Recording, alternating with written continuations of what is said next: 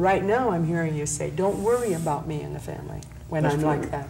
That's what I'm actually saying, that not to worry about me. Just let me think for a while or be quiet for a moment.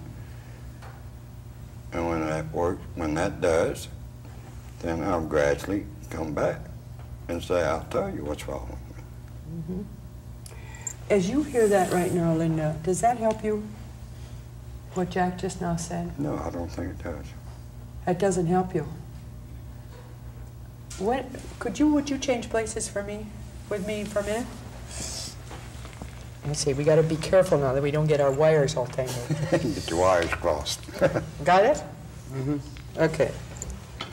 I don't know here. We're tying ourselves up.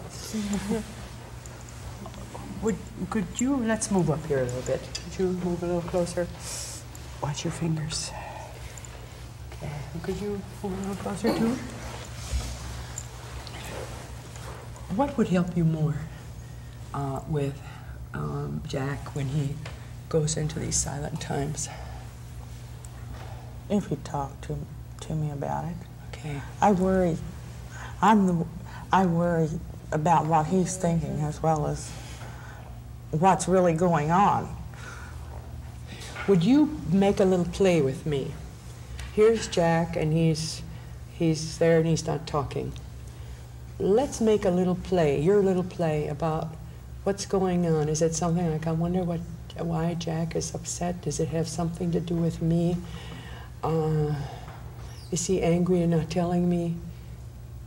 Is it something like that? Yeah. I usually say, are you mad at me?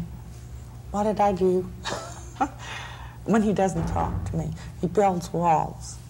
Okay. And I feel sometimes like I'm on the outside, and his silence is kind of a barrier. Okay.